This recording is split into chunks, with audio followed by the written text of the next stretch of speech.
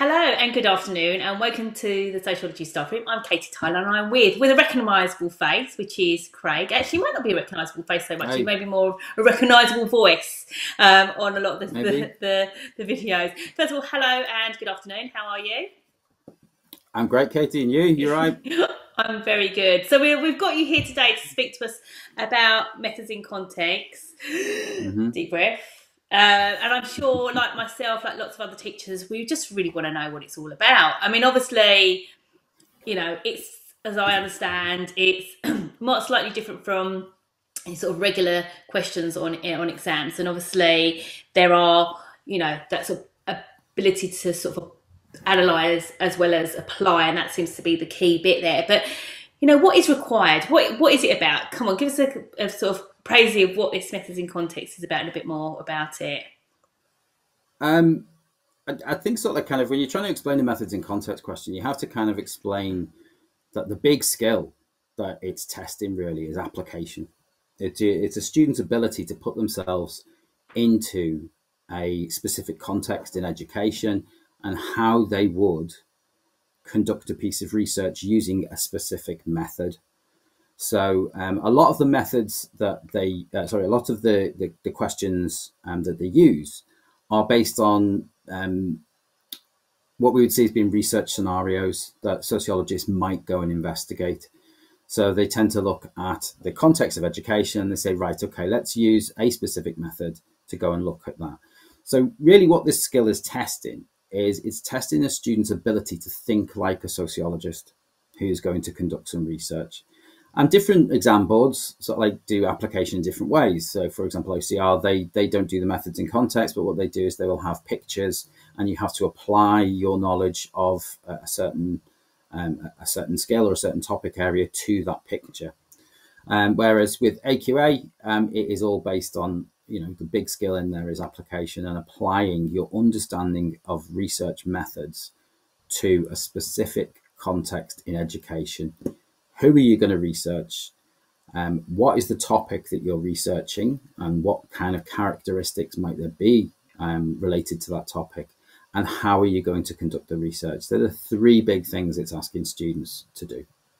So that's the what, who, and then obviously the topic and what they would do in that they're studying. And the skill they're really assessing is that application on whether it is, yeah. Yes, you might know that bit of methodsy bit, but then how does that then link to that context? So that's really the skill they're doing. And yes, you might know about I don't know, life documents for argument's sake, but you also might know about obviously a differential achievement in regards to maybe gender, but then how do you then link them two together? Is that, am I right in understanding of that? So then what are the pitfalls then? Because obviously this is like the hot, I don't know, I don't want to label it, but one of the most challenging questions in that. And what are some of the pitfalls in sort of addressing this question then? What might mistakes that some students make or even teachers in that? I think the main mistake that students will make is they will see the research method and they will talk through the strengths and limitations of that research method, but not really apply it to the context. So if we think about, if we think about a question that came up before, so I think back in 2017, it was field experiments and impact on labelling. So what students may do is they may write an essay that will talk about the positives and negatives or strengths and limitations of field experiments. So they might talk about sort of like some of the ethical issues you would have with a field experiment. They may talk about sort of like how field experiments, how you can manipulate, a variable within that. They may talk about those type of things, but then not apply it to the context of education or that specific context of labelling.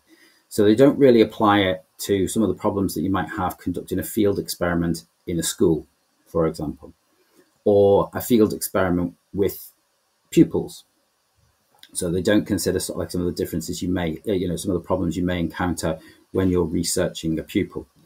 And they also don't, I think it was linked to labelling and pupil achievement, I think the question was. They don't then link it into how it might impact on achievement and the actual topic area that's being investigated. So that's one of the big pitfalls. The other kind of pitfall is that students kind of identify a study that's very similar. So the one we've just described, Rosenthal and Jacobson, it's it's quite clearly based on Rosenthal and Jacobson's Pygmalion in the Classroom. What they may then do is give quite long descriptions of that study. They may think about, well, when Rosenthal and Jacobson did this, this is what they did, this is what they found. And that's not really answering the question. What it's doing is it's showing their knowledge of a piece of research, not showing how they can apply their knowledge of research to a specific situation. So they're the two kind of ways that students tend to go wrong on it. So then how do we resolve that? Like, obviously, is there any sort of tips that we could get? So obviously the two pitfalls are that either students talk about the methodology and don't put it into the context, or they might talk about the study per se, and just describe that. So they're basically focusing on AO1, knowledge and understanding, versus the application element. So then how does, as teachers, first of all, can we help to prepare or teach this to our students? Because obviously there's so many, when you sort of think about it, there's so many different scenarios, aren't there, that could be put in, that obviously in a classroom we can't physically look at every single type of scenario that we could be made up, because obviously, but there are, or is there? Do you know what I mean? Like, obviously you've got all the different methodologies, but I was thinking of all the different combinations that there could be, and also the groups of people. Is there a way of doing it? Because obviously a sort of, what is it? What do we do? How do you do there's it? so much, and also time constraints, because obviously we've got education, you've got methods, and whatever your option topic, for example, if it's family or cultural identity, and then you've got to do the methods and context. And some of us teachers like to teach some of the Year 13 material. How do we do that not only effectively but also succinctly as well? There's a number of different ways you can do it succinctly. I mean, I think I've spoken before about how I do research methods first. I do it before I do education. I will start with paper 1, then paper 2, then paper 3. And what I will do, sort of like when I'm doing the research methods, I will start to introduce some of these pieces of research that we may then look at in education. So, for example, if I was doing a lesson on official statistics, I might use official statistics in education and then start to ask students about what might be the problems with investigating official statistics and pupil achievement. This is kind of doing two things. One, it's putting that methods in context idea into their heads, but also two, it's covering the first part of differential educational achievement. So that one lesson that you might use to cover the differences by gender, by social class, by ethnicity, well, you're doing that with official statistics. You're doing that with your research method. So it's trimming your content down a little bit. What you might do is you might sort of like say, right, okay, well, here's some official statistics. Here's the achievement data for 2021 or 2022. What trends might we notice in here? Let's have a look and see what we can do. And students should be able to sort of like say, right, okay, well, it tells us why. It tells us what has happened. It tells us what groups overachieve, what groups underachieve, which genders overachieve and underachieve. It tells us that free school meal kids underachieve. It doesn't tell us why.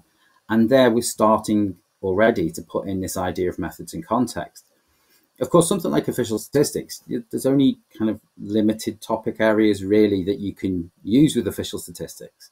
You're not going to get asked a question on using official statistics to look at gender identity, for example, because gender identity is very much a qualitative topic area. So some of these, so things like university destinations, maybe, that might be something in terms of official statistics that you look at, and you bring those in as you're doing your research methods. The course that we did recently for Tutor to You, where we did some of this, is we started to use some questionnaires that were already in education. So a good one to use was Alice Sullivan's Cultural Capital questionnaire. And students don't need to know about cultural capital at this point, but when they're looking at that questionnaire, you're starting to introduce ideas that, right, it's very difficult to operationalize cultural capital. So you're putting those hints in ahead of time. You can then also do that when you're doing education. So you can reinforce these ideas. So there's a kind of idea of foreshadowing what we're going to do and then revisiting what we've already done. So as you go through the specification, there are some studies that really stand out where you can have a really good go at unpicking the methods and the problems that that researcher may have had conducting that research.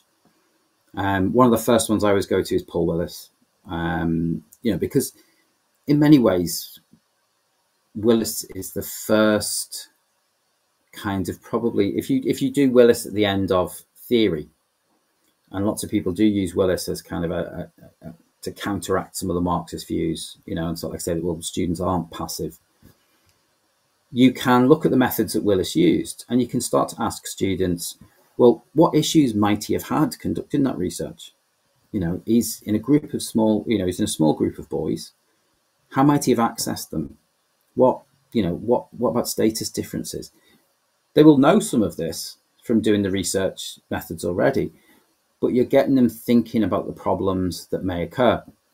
And as you go through that course, pretty much for most of those specification points, there are pieces of research that you could use. I say sort of like the theory ones like Durkheim and Parsons, probably not.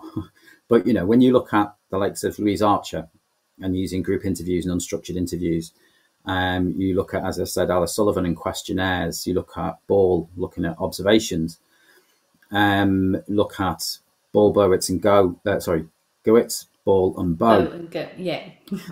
Yeah, whichever way around it was. And the use of secondary sources, school prospectuses, some of the studies that look at gender and subject images obviously are using secondary sources as well. I think it's Delamont who looked at the school books and sort of like, and I think Spender as well. All of those bits of research, you can kind of start to embed this idea that, well, these are some of the issues that sociologists face. And that's one way in which you can do it in a very timely way, because you're still focused on the topic, but you're just introducing a little bit extra in. So rather than saying, this is a study, this explains this, take the study, take half an hour in a lesson and sort of like say, right, how can we analyze this study? What problems might the researcher have faced? How might, say, for example, if we look at, Archer's study into like identities, how might the students have responded to Archer, who, is essentially a white middle-class woman, and you've got working-class boys? How are they going to respond? What might be the differences in that piece of research? What might the researcher have had to do? Was she using the right method to get them to really open up about their identity formation? So there's lots of different things you can do within the curriculum and how we embed it. So really sort of embedding it. It's what sort of embedding it basically is what I took away from that. So like rather than sort of teach methods separately from education, actually it's interweaving it. So it makes sense. It's revisiting it.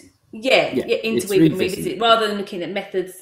I mean, not to say you don't look at other methods, because obviously you could do, but it makes sense to look at methods that link to education rather than sort of maybe look at other ones, for argument's sake. Well, I know that you potentially will look at that, whether you look at crime and obviously stratification, but there won't be an explicit question on the methodologies in that same way as there are for methods in context of regards to education. No, not anymore. Old spec there was, wasn't there? Yeah. Old spec. So, if you depended on whether you did health or education, you could have had a health methods in context question. And on what was the old paper 4, you used to get a crime and deviance methods in context question. But fortunately, we don't have that anymore. Yeah. But then obviously you could still use it, I suppose, for the methods question that is on paper 3, or paper 1, where there's a sort of general one where you can apply anything. It's not particular to education. But the question then is to you, what about those teachers like that start? We've already started. We're now in November. Some of us have started on education, or maybe started with the options unit first.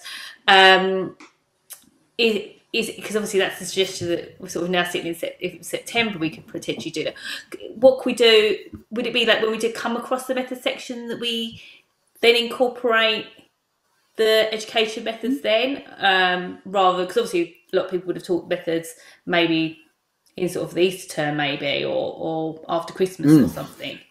You can, as I say, you can do it. You can do it either way. You can either do it in with the education, or you can put the education into the research methods and use some examples of education that you've already done when you're looking at research methods. So it might be, again, you come to do something on group interviews, for example, and you might sort of like start to say, right, okay, well, where have we come across group interviews before? Okay, well, Paul Willis used some group interviews. What issues might he have had? And that then you're then starting to illustrate students applying their knowledge of that topic, of those students, those specific students, to that research, those research findings, sorry, to that research method. So you can do it either way. The other way you can, I mean, I always revisit it throughout the course, but I also do specific revision on methods in context. So when you're doing your exam skills, how do we revise? Because you're talking about the teaching bit. Obviously, it makes sense to use methods that are linked to education, but then yes, the revision. How do we go about revising for that? I think you revise it in quite a similar way to sort of like you would revise other topics. But what you're really focusing on when you're doing your revision is getting students to consider the type of people who may come up in that question, the type of people who may be researched within that question. So you need to think about the research characteristics of pupils, of parents, and of teachers in schools, head teachers. So how might those, what you might do, I mean, I had a handout, I did it, well, it must be about 4 years ago now, 2019, where I would put the teacher in the middle, put a picture of the teacher in the middle and say, right, okay, how might a teacher react to different research methods? So how might a teacher react to going into an unstructured interview? Well, we know that a teacher probably has a similar status to a researcher, so there may be less differences, but we may also find that teachers will put forward a very professional image. So are they really giving us a true reflection of what happens in the classroom when they sit down and talk to a researcher? Likewise, you think about teachers and observations and you say, right, okay, well, how are teachers going to react when an observer comes into the classroom? And of course, we're doing the sociology staffroom thing, and many teachers will have been observed, and you will be able to sort of like develop that point. Will teachers put on a show? Teachers probably aren't going to be at the most natural when somebody else is in their classroom. And these are some of the things that students need to know. You can do the same with pupils. If pupils are in a group interview setting, are they going to kind of conform to the views of one or two people who are more dominant in that group? And these are some of the things that students need to get into their response. Then you can look at some other topics. You look at some of the topic areas, and you could identify which topic areas might be sensitive. So, for example, things like the formation of your gender identity. Is that a sensitive topic? And if so, what methods might be best to use that? So it's about looking at the method. It's also about looking at the people who take part and the topic itself. So I ideally sort of just get them to kind of mind map some of those ideas and try and link them together. I have seen lots of different activities. Some people will get students to throw darts at a dartboard to pick a method and to pick an issue, and then try and make the links, which is a nice one. There might be some problems with that because you might get some that just really aren't going to come up. Sort of like something like, as I said before, official statistics on gender identity. You're not going to get that to come up. So that would be one way in which you can revise it and get students to think about the characteristics of those who are being researched and the topics themselves. So a lot of different techniques, really. It's really getting the students to think outside the box a little bit, rather than sort of, and like you said, putting themselves into that shoe of the researcher. And like, it's quite, you've got quite a lively group, maybe a bit of role play there would be quite good, sort of getting them to be those people, potentially. You can do sort of like, I think on one of the courses I sort of like said, look, I'm very aware that not all students will go and role play, but there was an activity in the research method thing where I said it'd be really good to role play it. I know a few people have used balloons and sort of like drawn the characteristics of different characters onto of different people onto the balloons. That's one way of doing it. You can, as I say, sort of like just basically put down a template of a female student and sort of like say, right, okay, what do we know about female students? Well, we know they achieve highly. We know that they might be subjected to sexual harassment in schools. We know that they may be subjected to sexist views. We know that they have better reading skills than boys. thinking about all of those characteristics that you've learnt in education, and then thinking, well, what advantages might we have or disadvantages might we have with dealing with those issues? So, for example, if you talk about gender differences in literacy levels or something like that, we know that girls perform better. So if we're using a piece of research that maybe is based upon literacy, then that would have put girls at an advantage, if you see what I mean. I always remember sort of like a student coming out, and there was a question on literacy levels of parents via a written questionnaire. And a student came out and sort of said, "Oh, it's just a nonsense question, because, you know, parents with low levels of literacy might not be able to read the questionnaire." And I was like, that's kind of the point. That's one of your limitations that you've got in there. Another way of revising it, I think, as well, is picking the item apart. Yeah, the item has a lot of clues in it, doesn't it? A lot of hooks in there. Lots of clues. Some people mistakenly think that the item is the context, right? But the item is there so that you can apply your knowledge to it. And I would say most items, there are 6 or 7 big clues. Your first paragraph is all about the issue that you're investigating, and the second paragraph always gives hints about some of the strengths and limitations of the method themselves. And as a nice little starter activity, you can quite simply put a past paper question up and say, right, I'm going to give you 10 minutes to try and find all the clues and develop those points, just to get students to sort of like be used to using that item, because I actually think it's the most thorough item on the entire paper. It's the best item. I totally agree. I mean, it's the best item you've got, really, because you sort of basically it's the student's first, second, and third and fourth paragraph there, and it's just developing those things. If there's time, would you get students to do? Because that's something I've done in the past. Obviously not during the pandemic, because obviously not necessarily possible, unless they were looking obviously at official statistics. But carrying out a bit of like action research within their school, is that something that would help? Because obviously then they get into interviews or carry out observations, obviously get consent from, or potentially not. I mean, that's straight away a limitation. Their teacher said, well, no, actually, no, this is not possible. That's, I suppose it doesn't get very far. Certainly. Yeah. Certainly you would do that within research methods, and then that helps you applying those skills to methods in context. I think it's one of those where it's you can do it, and if you have the time to do that research, to do that action research, is a fantastic thing, because students then learn firsthand what some of the strengths and limitations are. They learn that there are problems with writing a questionnaire, to write a questionnaire that measures what it's supposed to measure. There are problems with doing interviews, that interviews are quite difficult, and you need to be quite skilled to do an unstructured interview. That it's, how do we get access to do an observation? What teacher is going to let them go and observe a classroom? So, so it's really useful if you've got the time available to do that. And that's why I say with research methods, it's a lot better to do it hands-on, because students get an idea of some of those issues that they may face.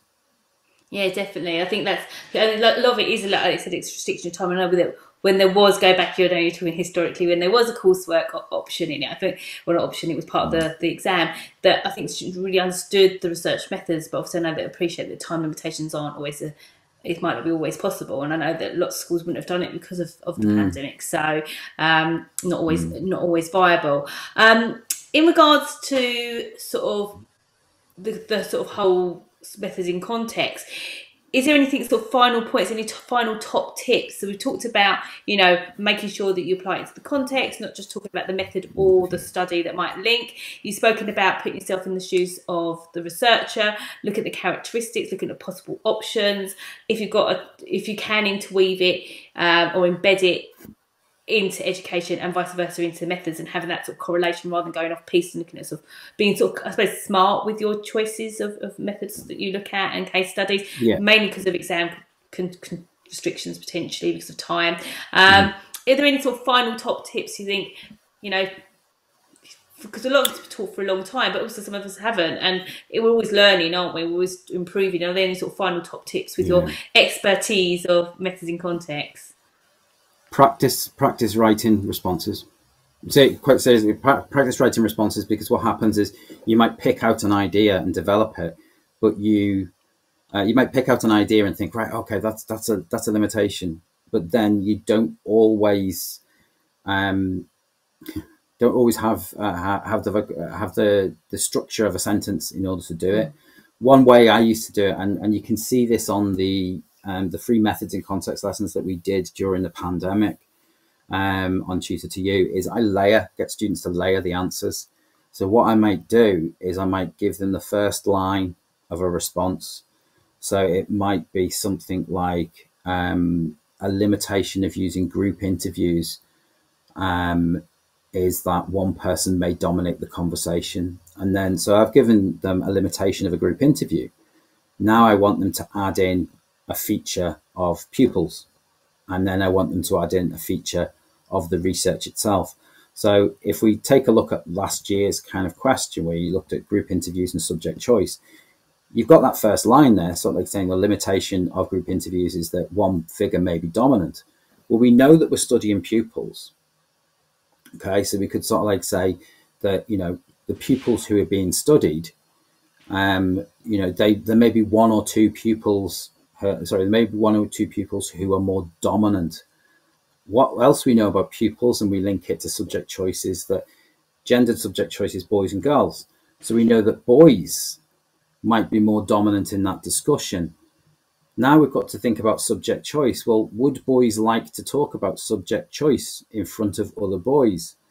And we know we can link in, so, you know, our knowledge of sociology tells us that boys aren't going to, or boys will not pick what are seen as being feminine subjects because they're afraid of their peers ridiculing them. And so there, from that one little sentence we started off with, we've moved from what would be essentially a methods-based answer to an answer that is very much in the context.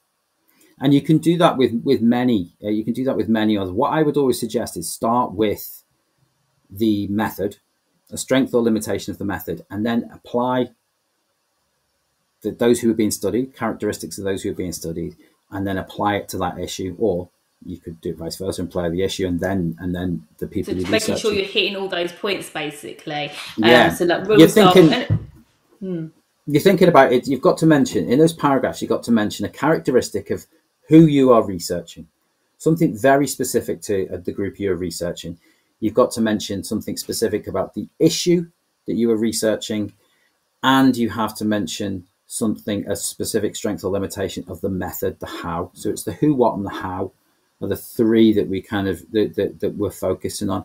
And as teachers, when you're marking those, you know, your good responses will hit the who, the what, and the how consistently. They will be the ones that you look at and go, right, okay, that's a top band answer, because the student is consistently talking about who they are, who is taking part in the research, and a specific characteristic of them. So, for example, if you're talking about working class kids, it might be that the characteristic might be that they're more prone to anti-school behaviours, for example.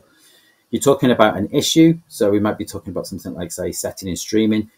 Mention something specific about setting and streaming, maybe the psychological impacts of setting and streaming, maybe the way in which setting and streaming polarizes different groups, and how this might be sensitive for some people. Some people may react negatively to setting and streaming. They may take on an anti-education stance, and then that might have an impact on your interactions with a researcher. Doing those things and practicing those things is a really good way of pulling it all together. And it's quite a short thing to do. You can do one or two of these at the start of each of your kind of revision lessons. If you're doing a paper one revision lesson, you could take maybe 3 points from an exam question, write down the first line, and then ask students who, the what, and how. in 2 or 3 minutes, add in the who, add in the what, yeah. And the thing as well is something that students could also do themselves, like in the sense of looking at back at their essays, as you said about the teacher marking, but actually they could have 3 coloured highlighters and go, where's the who, the how, and the what? Do you know what I mean? So it's very There was an old activity that we used to do. I can't remember if it was on WOW or if it was on one of the essential sociology courses that we did, where we did an activity called backwards sociology, and it was with the MIC questions. And what we would do is we'd have a number of paragraphs, and then we would get students to identify a characteristic of a pupil or parent or teacher? Have we mentioned the topic, and have we mentioned the method? And then they would kind of score each paragraph as to whether it hit 1, 2, or 3 of those. So that's another way you can do it. Get some model answers, get some answers back. Certainly, I would recommend getting answers back from your students. If you're going to get answers back from any paper, look at question 1, because it's written very, very differently to a normal essay, I would say. Oh, definitely. I just on that, I think we've said some really sort of nice gems of information there. I know another activity I've seen in the past. Again, I don't know who I'm crediting on this, whether it is actually sociology or psychology, but where it's, if you can change the context, it still reads the same. I think it's like the traffic warden or something like that. That was sociology, yeah.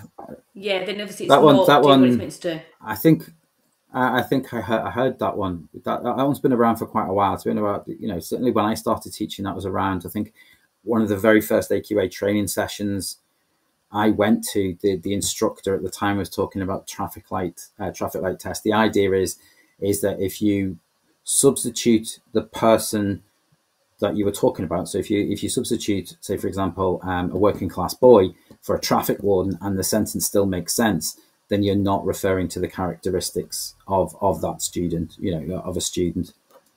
Yeah, and I think that's a really quite an easy one for the student to think about, isn't it? That when they read it back themselves, that's almost like a little question they ask themselves, like before they hand it in. Does it still make sense if you put it, like I always say, underwater basket weaving? I don't know why, but I don't know. Yeah. Does it still make sense? And if it does, then obviously you can use anything for it. I mean, sort of like because I was in a school in, because obviously it's like I was in a college in Liverpool, I always used to sort of like say the your mum rule. So if you put your mum in instead, does it make sense? And of course that gets a bit of, particularly in Liverpool, sort of like where you go your ma, it kind of just brings a little bit of humour. But sort of like people are putting answers in your ma, and it doesn't make sense. Your ma does this, your ma does that. But it got them to remember it. It got them to remember it a little bit. So that's cool. Oh, thank you for your time. Lots to think about there. And like you said, it is slightly different question to sort of your other sort of questions. And I think it's going back to what you originally said, which is about that application. So lots to think about, lots to sort of keep us on our toes as teachers, and obviously the students of sociology as well. So thank you for your time. And as always, keep on doing what you're doing. It's great. Thank you, Craig. No problem. Thanks, Katie. That's all right. Take care. Bye. Bye.